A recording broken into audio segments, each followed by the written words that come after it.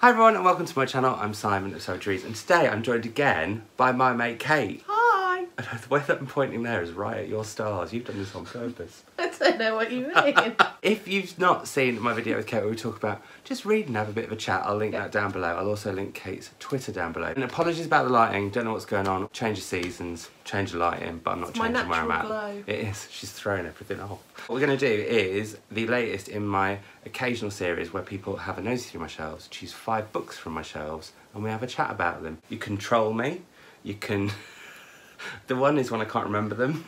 That's always a really fun conversation. I'm intrigued to see what you will say about the ones that I pick. Shall I show you my first book? Get your book out, Kate. Good lord. There it is, it's Ruby by Cynthia Bond. There we go. I picked this because this was on the Women's Prize shortlist a couple of years ago. No, I think it was a book. Was it? Yeah, I think it might have been. Well, good. But I picked it because I really, really loved it. And I just think more people should read it, and I was sad that it didn't win the Women's Prize because I think it's really, I just thought it was absolutely wonderful. That year? Was that the same year as the We can't remember. I know that it was one of my favourites that year. That was the year that that awful Rothschild book was in it, and I didn't want that to win, and it didn't. The talking painting. Ugh, just don't. This book I agree, because it's about a woman called Ruby who's going through really, really awful things in the town she's in, but it interweaves a story of poverty and race with magical realism. And sexuality. And sexuality, yes. Oh, okay. I just think it's done beautifully and a lot more people should read it. I'm glad you agree. I really loved the way that it uses magical realism, spiritualism, kind of mythology, and it uses all of those things to rationalise this kind of really traumatic thing that they've gone through. And I won't say any more about that because I don't want to spoil it for anyone. We should warn people there is a lot of trigger potential issues here. If you are concerned about kind of racism, abuse related to sexuality, there's quite a few. Yeah, there's quite. It's not. I mean, it's not a fun read. But it's so beautifully written. Really beautiful, which is extraordinary to be able to write about those experiences in such a wonderful way. Yeah, so we both heartily recommend Ruby by Cynthia Bond. Oh, it's The Shadow of the Wind by Carlos Ruiz Zafón. I've just got the 4th of this not series that is a series, The Labyrinth of Spirits.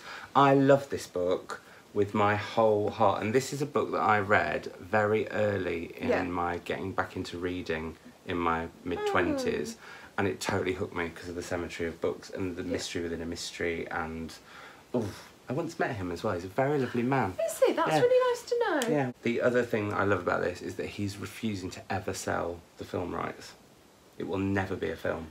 I mean, in some ways that's sad because I think it would be extraordinary, but then it would never be as good as it is when you read it and imagine it. No. It just couldn't be. We read some of his YA together for Here Read This, didn't we? Yes, we did. So, which I liked. I didn't love as much as this. I think the really lovely thing about this is it's so chunky and detailed that you can get totally immersed in the world, and as soon as I won't just make a euphemism.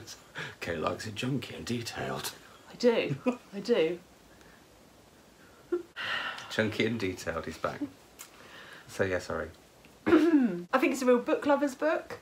Obviously there is a whole section to do with the symmetry of books, which comes back in the newest one, and the characters themselves are just so wonderful. They're totally rounded characters. And it's really sinister, and it also really, really makes you want to read. Like, you want to just completely get lost in that world. And that's one thing. I don't read big books often, but when I do, if they're like this, where you totally get lost, they can be one of the most rewarding reads. I haven't read The Angel's Game or The Prisoner of Heaven yet.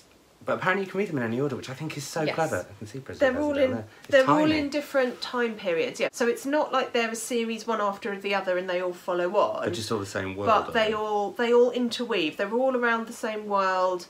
They all have elements that cross over, and I think the newest one is where it will all link up. Highly, highly, highly recommended. This is a book that is on like all of those best books ever lists. Yeah. And rightly so. Yeah, for good reason. Yeah, for good reason. Thanks, Kate. Good choice. Number 2. Number 3. 3! Yeah, that was number 2. That was number 2. This is number 3. This is 3. Ash, ash, ash, ash. Yes. This, I blinking love this book, and I shouldn't on paper. I know, it's interesting, isn't it? So this is one that we read and talked about on our Here Read This. So yeah, this I thought was really interesting because there were very few books that we agreed on. But that was always what was so us. good about that podcast as well. Because Because we could properly go to town, like The Martian by Andy Weir, that we all hated. But this was a real surprise to me because I don't like World War II books at all. No. I studied it so much at school, it's almost like the opposite of catnip. What is the opposite of catnip?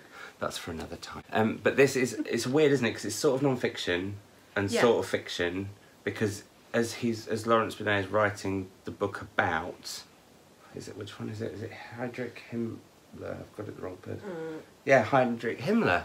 It went in. There we go. It's all about an attempted assassination on him that went wrong, but he's writing about writing, which again shouldn't work for me at all, and I just loved it. I know there are some people who don't like it because they think it's too knowingly clever. But actually, I totally went with it.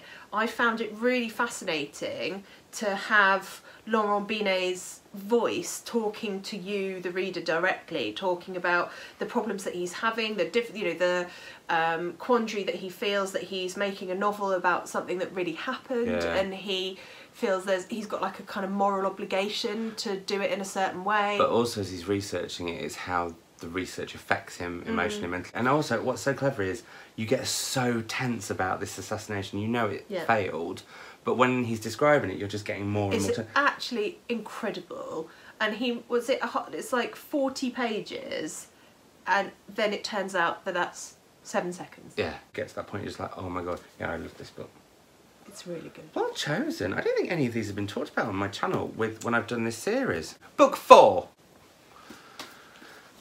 Now this book's bonkers. This is the Panopticon by Jenny Fagan, and this is a weird book. Yeah, I think that's fair. But I think it's a brilliant book. I really wasn't quite sure about it when I first read it, and then now I think I'd probably like it more. Yeah, I'd like to reread it again at one point. I don't think I 100% got it when I first read it. I still really enjoyed it. But in essence, it's about a young girl in an offenders institute, but the offenders institute is also kind of this weird, magical, weird alternate place. Yeah. And you learn about her life and what's led her to there, but then also what's going. It's quite surreal. And I think it's blurring the boundaries between what you know is definitely reality and whether some of the things are in her head. Well, also it's reality versus her reality. Yeah. Hers is reality. Her reality. And sometimes she's imagining something happening, but then it seems to be really happening. Yeah. And it's sort of on that borderline. It's a bit like Twilight, not the book. I was about to say. It's not like Twilight the book. It's like the Twilight time, where things are a bit blurry around the edges. I think it's also a bit like, because Twilight is where, when you've got that sort of light and dark and you've got that line that's just between the two. This book kind of treads that line the whole way. And sometimes I think overall I really, really enjoyed it and found it quite excellent. I think it baffled me sometimes, but a little bit like when I read Sarah Perry's After Me Comes the Flood. They're books that you allow yourself to be baffled a bit, and it's fine to be baffled, and you don't have to understand it because it is just all a bit surreal and weird. And I would like to read more books like that. I think I've read a lot of books recently that are quite straightforward. You know what like world you're in. Yeah. You know the rules of the world, and it's quite nice to be confronted with something where you're not quite sure how it's going to work. Yeah. I loved After Me Comes the Flood, although I've described it to people as a bit like reading a migraine. Weirdly, I read After Me Comes the Flood when I had jet lag, and that actually really worked. Yeah. Because it is just really trippy and it's like weird. There's a mystery there, but you don't even really quite know what the mystery is around. You just know there's everything's something. A bit off and a bit weird. Yeah. I also really want to read, going back to Jenny Fagan, I really want to read her second book, The Sunset Pilgrims, which is set in an icy version of the future. But I think also the main character is trans, which I think is really interesting. So she looks at kind of dystopia and trans and all those things. And I would like to read that. Actually, Lauren over at On the Books read that a couple of years ago. I think it's one of her books of the year that year. And I still haven't read it, and I must. I have a copy at home somewhere, but I must try and find it. I might have two. Part of the reason that I picked this is because this is something that you and Gav talked about on The Readers a long time ago. Yeah, years but it's ago. probably one of the first books that I picked up as a result of hearing you both talk about it. That's beautiful. That's a beautiful moment. This is why books are brilliant. You get to meet so many amazing people through books. It's very true. Yeah, it's true. Final book. Last one. Oh, The Wolves of Willoughby Chase. It's one of my favourite childhood books. I'd lost my copy, which was also weirdly the film tie-in copy, and I don't agree with that because I don't like film tie-ins.